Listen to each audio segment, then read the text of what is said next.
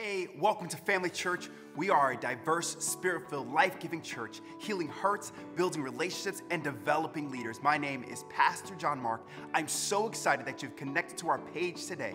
Be sure to grab a notebook, a pen, a paper, your phone, however you want to take notes, and get ready for today's message. So we are in a series called Back to the Basics. We're studying the basics of Christianity and some doctrine of Christianity. If you are a first-time guest today, if you are very new to the Christian faith, this sermon really isn't for you, but that's okay. I don't want to freak you out by this topic, but it's a freak-out kind of topic, all right? It's a freak-out kind of topic. Today we are going to talk about angels, demons, and the devil, okay? It's one of those weird style sermons. But here's my promise to you. This is what I'm going to do to you today. Are you ready? I can't even say as a kid. I still love doing this. If I see a hornet's nest, I have to throw a rock at it. Anybody else in here? A few of you? Yeah. If I see a hornet's nest, I have to throw a rock at it. I love doing it. I love watching it bust and then run away as fast as I can and screaming, ah! A few years ago, I threw a big rock at a white-tailed hornet's nest. I got stung 3 times, was sick for 2 days. It was awesome. That's what I'm going to do to you today. I'm going to throw a rock at this nest, and I'm going to run away, okay? I'm going to just bust this thing open. I'm going to leave you with so many questions, and I'm not going to answer them because I just can't. I literally can't. What I'm going to do today is I'm going to create more questions than I'm going to give you answers. And I hope that's all right, because we're all theologians. If you've ever read your Bible, you are a theologian. And theologians study out their faith. If you just believe what I say, because I said it, because you came to my church, you're naive. You're naive.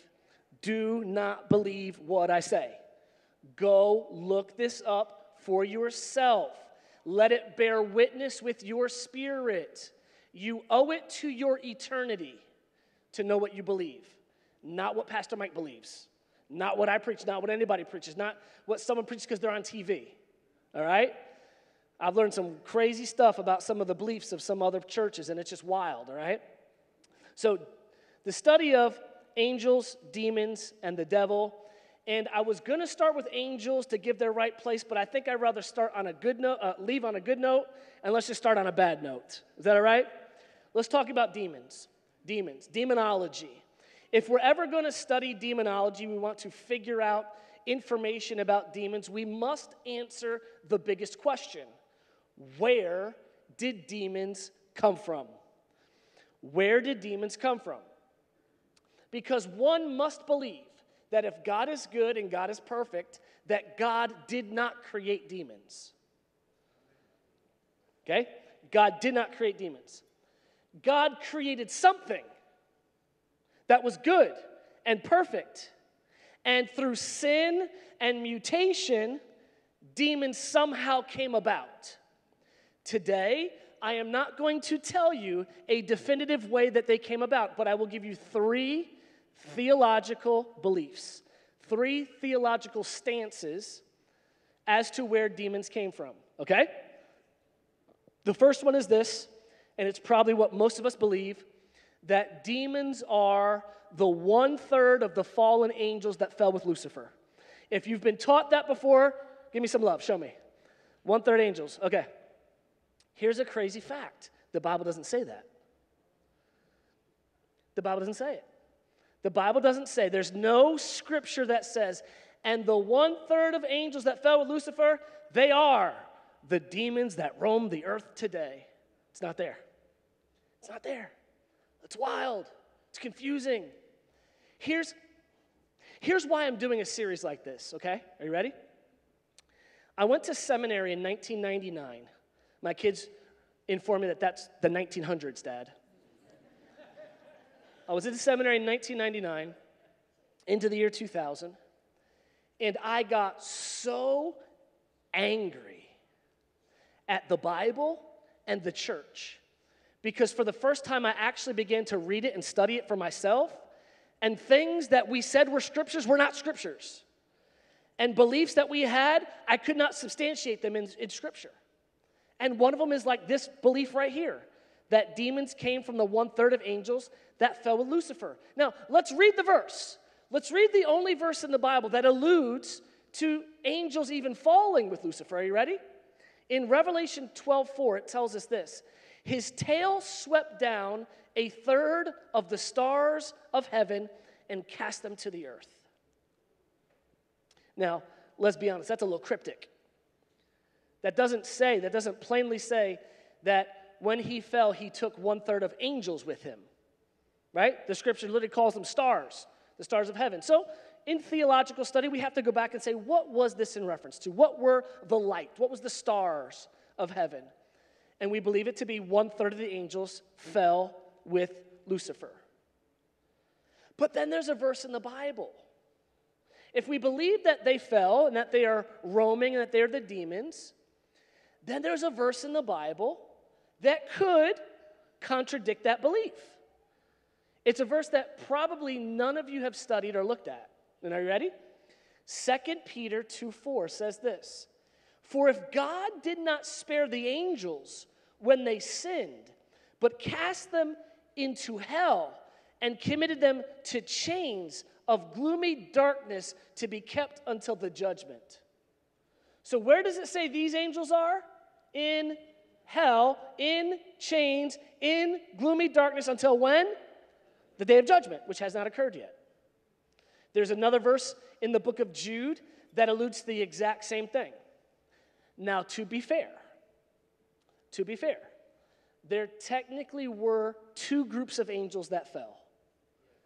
There was 1/3 of the angels that fell with Lucifer, and then there was a group of angels, the sons of God, that took the daughters of man and mated with them and created offspring called the Nephilim, or giants. It's the people that were destroyed during Noah's flood. This could be in reference to them because if you read down through this passage in 2 Peter, it compares these angels to the situation that happened in Sodom and Gomorrah. And Sodom and Gomorrah would be sexual sin, therefore it kind of equates that they would be those. But it gives us question. Are the demons, the angels that fell, when we don't have scripture to back it? There's this theology statement called sola scriptura, that we believe in scripture alone. But the problem with only believing scripture alone is that it doesn't allow us to equate for history, context of the time, and other writings in that era. Just because the Bible doesn't explicitly give us information doesn't mean that God's trying to hide information from us. Do you understand that? It just means it's not there.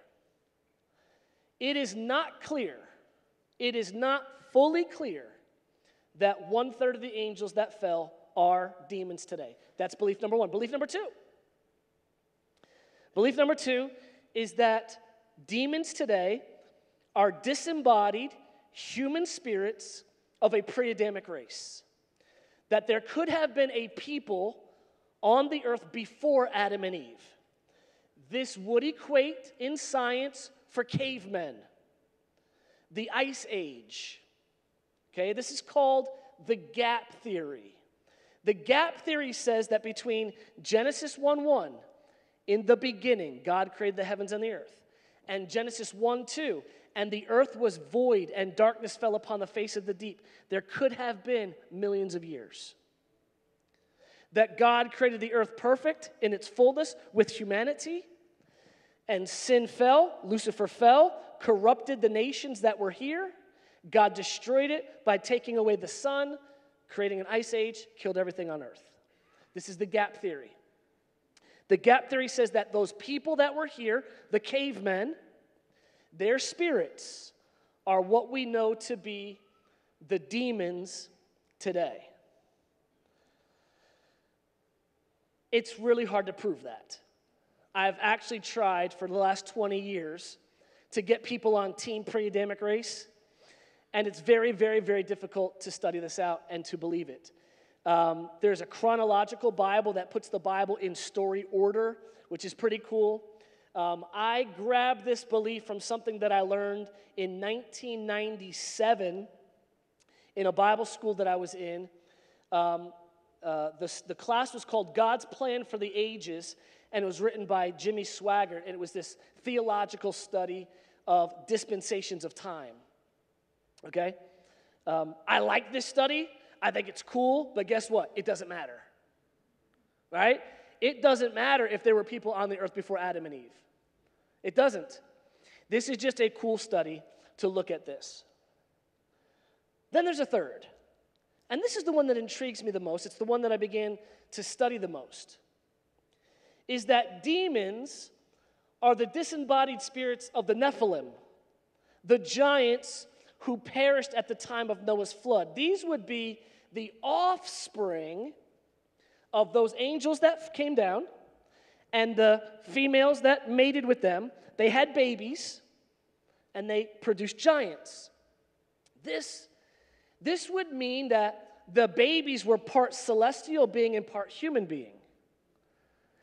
It would mean that they had some power, that they were giants. And for this reason, this is why God destroyed the earth with a flood. Now, like I said, in all of this, there's not biblical proof of this. But I did find a really cool writing called the Book of Enoch. The Book of Enoch is a scripture-based style writings found in what's called the Dead Sea Scrolls. It was not chosen to be canonized and put into the Bible, but it was written around the same time and has the same style of writing. Enoch is the guy in the Bible that the Bible says that God loved him so much that he took him. Okay? Now watch this in Enoch chapter 15, verse 8 through 12. And before you think that I am no longer a Bible-based person and I'm reading heresy, I'm not. Okay? I'm telling you, this is not the Bible. This is not what we believe to be the inspired word of God. I'm using this as a historical writing that talks about this belief, okay? And now the giants who were produced from the spirits or angels and flesh, human being, shall be called evil spirits upon the earth, and on earth shall be their dwelling.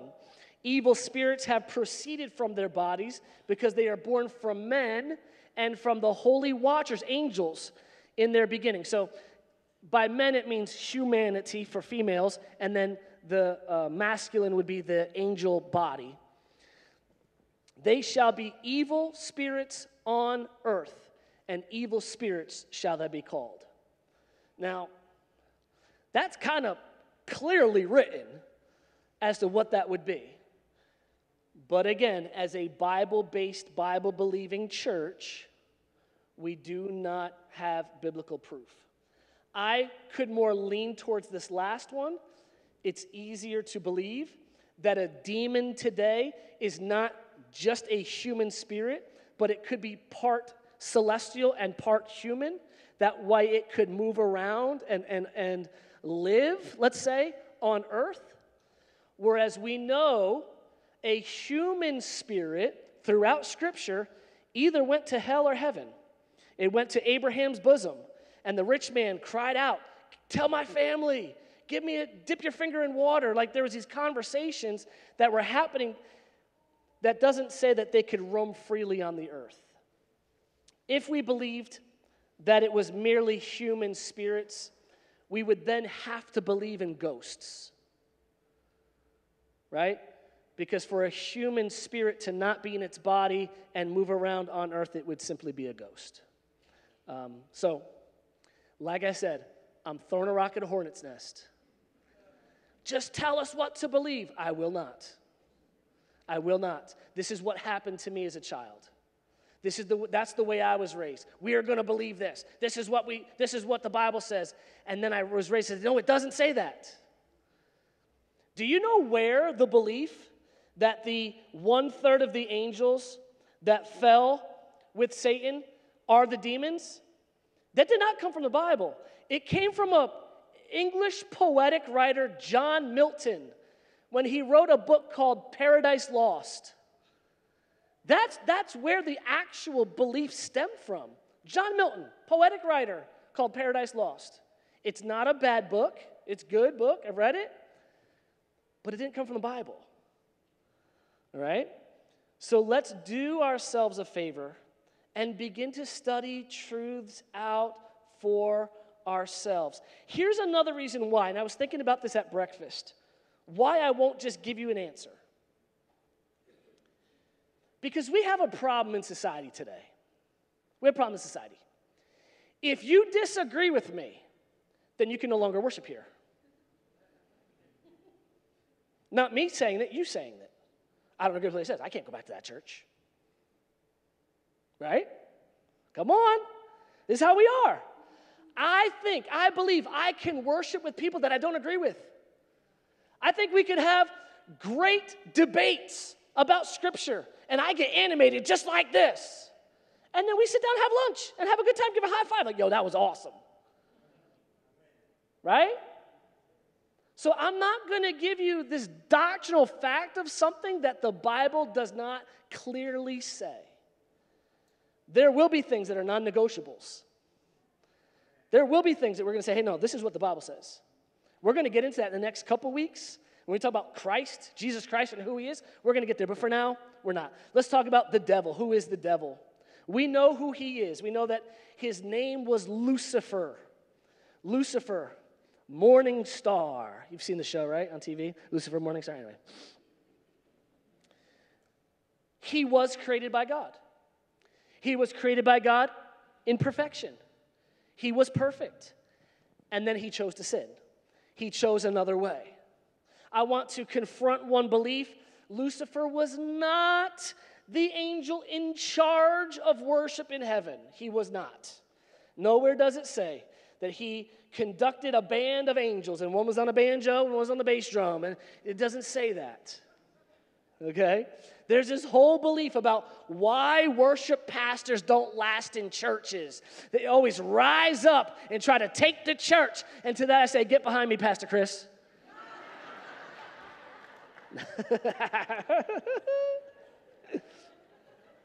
No, me and Pastor Chris have a great relationship. But this is one of those things that he wasn't. The truth is he was so beautiful. He was so majestic that as he moved and as he walked, it was melodic. It was melodic as he moved, and it was so attractive and beautiful, and that ended up being part of his fall, was because he was so greatly beautiful. And I want to tell you, your boy's busted today. All right? He might have been pretty at one time, but he's busted today. He ain't got no teeth. He got his teeth knocked out. He been defeated. He walking around kind of stubby. Okay? We know that he was an angel. He was created by God. He was the most beautiful creation. And I don't want to take a ton of time and talk about him today because I don't feel the need to ever give him any glory. But we must know this, that he does not want you to be good. He does not want you to be prosperous. He does not want you to be healthy. The dude is miserable, and misery loves company, right? He wants to make as many people as miserable as he is. But you got to know this.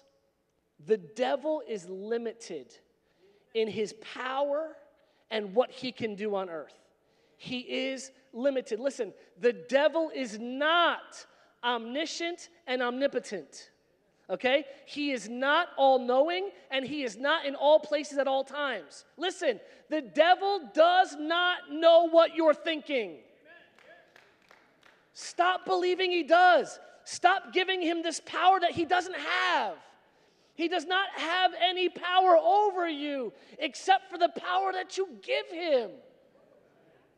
He doesn't have it. The Bible tells us in James 4:7 that the devil himself can be successfully defeated. He says, submit yourself therefore unto God, resist the devil, and he will flee. This is an automatic equation. I don't have to do both. The moment I submit to God, I resist the devil. I don't have to submit and resist. I'm not stiff-arming the devil. Get what I'm saying? The moment I submit, it is resisting. But if it is an equation, then it also works in reverse. The moment I resist God and what he's saying, I'm submitting to the devil. This is when we believe he wins. It's not because he's all powerful. It's because we give up sometimes. And we give in sometimes. I used to do this demonstration when I was a youth pastor. I'd bring the smallest teenager up on stage. And I'd say to them, I'd tell that teenager, dude, punch me in the face as hard as you can. Seriously, go ahead, go for it. And they'd rear back and they'd go to punch me and I'd grab them by the head. And I'd squeeze their head and I would move them around. And I'd say, can this kid in any way defeat me? No, he cannot. Then I'd lay down on the floor and I'd say, okay, go ahead, kick me. And every single one of those little bratty kids would kick me so hard. That's the only way the devil can impact and affect your life, is by laying down and letting him kick you. Satan and his demons do not know your future. But they're not stupid. They can put 2 and 2 together. They can do math, right? They can look at the decisions that you've been making. They can look at the results that you've been getting, and they can infer by that equation what you're going to do next. But they don't know. They don't know what you're thinking. They don't know what you're planning. Come on, somebody. We give the devil too much credit. Although the devil may be able to observe what we do on a daily basis and draw from those conclusions, the devil cannot know your future nor make you do anything as a child of God. Which means we blame a whole lot on the devil that is just really us. Devil did not make you eat that second piece of chocolate cake last night. As much as you might think he is the tempter of the brethren, and he did not. You did not become demon-possessed and go eat another bowl of cereal. All right? Your flesh craved the appetite of the flesh. So what about angels? Angels. I like talking about angels. Makes me feel good. Makes me feel a little powerful talking about angels. Angels are created by God. They're created in the spirit realm. They have moral judgment and high intellect, but they do not have a physical body. You cannot take a plane into the heavenlies and see a bunch of angels walking around. You can't, okay? They are God's warriors. They're a group of people referred to as the host of heaven or the army of heaven. They have not always existed, but they are part of God's universal creation. Ezra tells us this in Nehemiah 9:6. He says, you have made heaven, the heaven of heavens, with all their host. With all their hosts. You made the host. So God made the angels. He created them. And since angels are spirits, which we learn in Hebrews 1:14, they do not have a physical body. They do not have flesh and bone. Therefore, we cannot ordinarily see angels unless the Lord opens our eyes to see them. Check this out. This is pretty cool. This is where stuff gets weird. Okay? This is like the stuff that does attract me because it is kind of weird and like spiritual. In 2 Kings 6:17, then Elisha prayed and said, "O Lord, please open his eyes that he may see." So the Lord opened the eyes of the young man, and he saw, and behold, the mountain was full of horses and chariots of fire all around Elijah.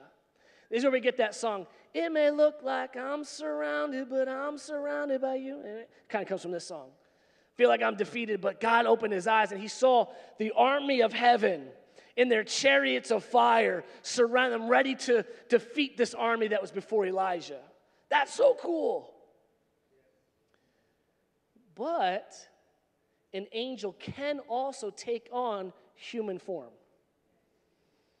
The Bible says, beware that you may entertain angels unaware.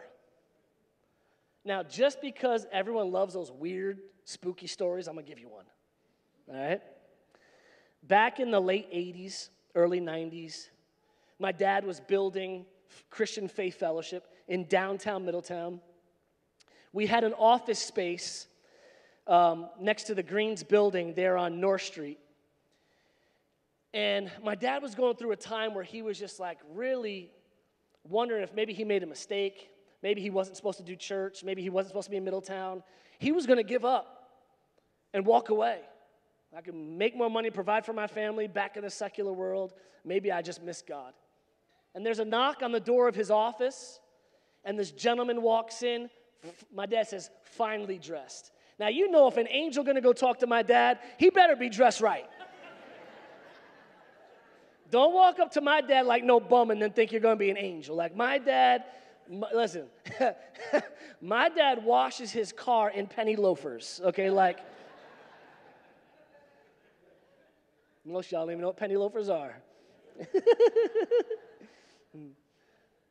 Finely dressed, hair combed just right, white hair, deep, resounding voice, sat down, talked with my dad, encouraged him, said, Joe, you're doing a great job.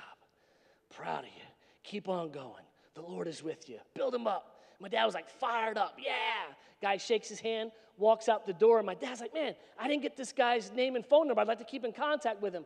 He said, not as soon as the door closed did he grab the handle and open up, and the guy was gone. And there was a hallway very long that way and a hallway very long that way. He could not have closed it and sprinted down the hallway fast enough to get away from when my dad opened the door. My dad said it had to have been an angel. Came at the right time to encourage me, to build me up.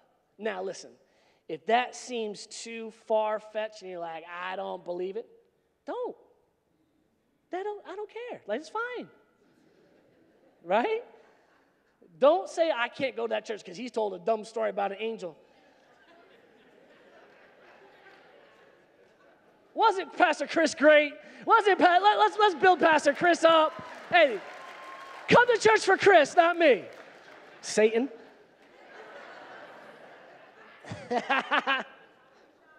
Listen, it don't really matter. Right? This is what I'm saying. Like, this is a really cool topic, but it's not doctrine. It's just a cool topic. Where demons came from is cool, but it don't really matter. It ain't going to depend whether you go to heaven or not. All right? Listen what I'm trying to say to you. Whether you've ever seen an angel or not doesn't matter. Whether you've heard a voice from heaven or not, it doesn't matter. It doesn't. But I encourage you to know what you do believe. Search the scriptures. Find your heart. So normally angels perform ordinary angel duties. But we do believe in a lot of our lives that we have a guardian angel. Who loves to believe they have a guardian angel? Right? One of the main texts, and I'm sure there's more, but one of the main texts that we get this belief from is Psalm 91:11, where David says to us, for he will command his angels concerning you to guard you in all your ways. Okay, a guardian angel to guard you in all your ways. And here's what I'm going to say. If you believe in a guardian angel, and if you believe that he guards you in all your ways, how about you get out his way? How about you get out of his way and let him do his job? Right? Let him do his job. Stop being stupid. Right? Stop undoing what he's trying to do. Stop ditching him and hiding from him. Right? If you believe you have a guardian angel, then empower him. Put him in his proper place. Let him give you the way of escape so that you're not tempted beyond what you can bear, as the Bible says. Let him do his job, right? Let him bring to your knowledge things that are happening. Angels demonstrate moral judgment in 2 Peter. If they sinned, they chose that. They have moral judgment. They have high intellect, and they worship God by singing praises to him. Angels do have great power because they're referred to as mighty ones in Psalm 103:20. Great and mighty in power. But here's what I love. God actually loves us more than he does angels. You see, when angels sinned, he cast them to hell, locked them in chains and put them in darkness. when we sinned, Adam, humanity sinned, he killed an animal and clothed our nakedness. And when that wasn't enough, he sent his son to die on a cross, who did go into hell and made a spectacle of Satan openly and rose victorious and gave us the keys of death, hell, and the grave and empowered us.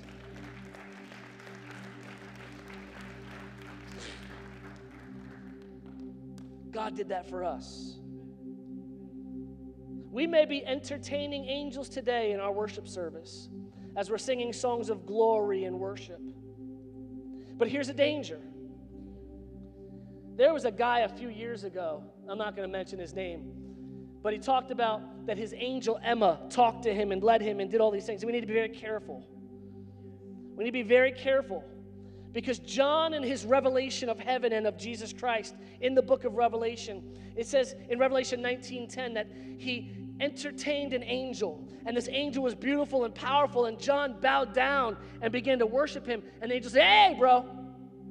He didn't say bro, but he said, "Hey, don't do that. Don't do that. No. Don't do that. I am a fellow servant with you and your brother who holds to the testimony of Jesus," the angel said. We're not called to worship angels, we're called to worship the Lord Jesus Christ. Him alone. Had a big debate. I was in one of my online classes this week. Had huge debates this week, so much so that the teacher at the end of the class said, "Well, that was a very difficult class. Thanks, Mike."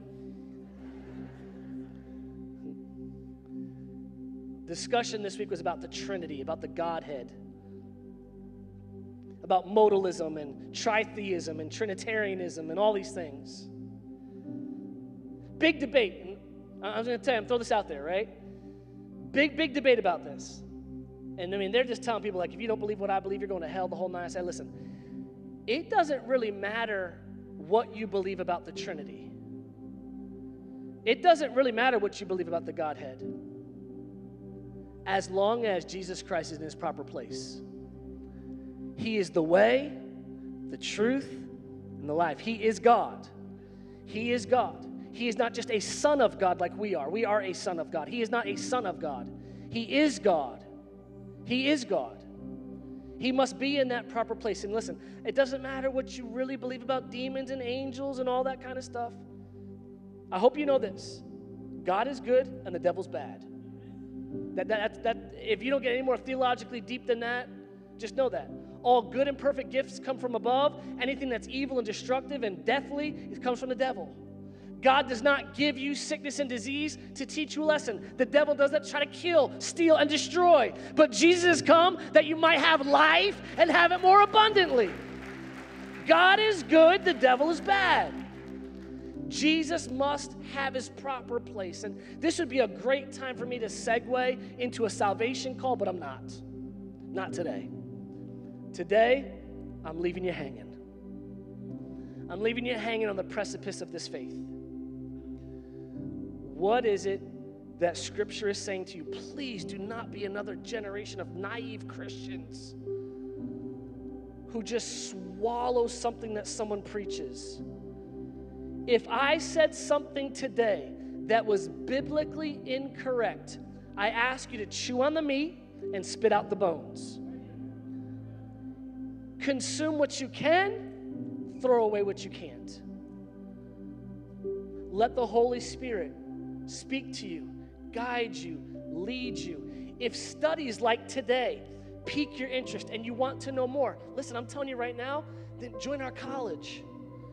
By having a demand on studying, it makes you grow spiritually at an exponential rate that you will never read your Bible enough to get there. You just won't. Pastor Mike, is all of this just a ploy to get people to sign up for college? No. I'm tired of watching Christians be destroyed for a lack of knowledge. A lack of knowledge. Let's get educated in Scripture. Don't just believe someone from TV. Don't just believe me. Study out Scripture. Lord, I pray that you would open the eyes of our understanding throughout this week. Enlighten us to your truth. Show us things to come. Lord, you know my heart. If I preach something today that was not scripturally sound or not your will, then I repent in front of everybody. God, you know, I am on a journey just like everyone else to discover the mysteries of your covenant, the secrets of our relationship. So, Lord, as we grow, as we learn more about you, as we understand you in the context of how Scripture was written and how it applies today, I ask you that you reveal yourself to us in a new and living way. Let the joy of the Lord be our strength. Let us be excited about the faith that we have. I thank you, Lord, as we leave today, we're protected and safe. Everything we set our hands to will prosper and be successful in Jesus' name. Amen. Love ya. Thank you for watching today's message. My name is Ashley, and if this message has made an impact in your life in any way, I'd like to ask you to do a couple of things. First, we want you to like and subscribe to our channel and join us right here every Sunday at 9:30 a.m. or 11:30 a.m. The next thing I'm going to ask you to do is take a next step on your journey, and we would love to help you do that. You can head on over to familychurchny.com or email us at team@familychurchny.com to get started today.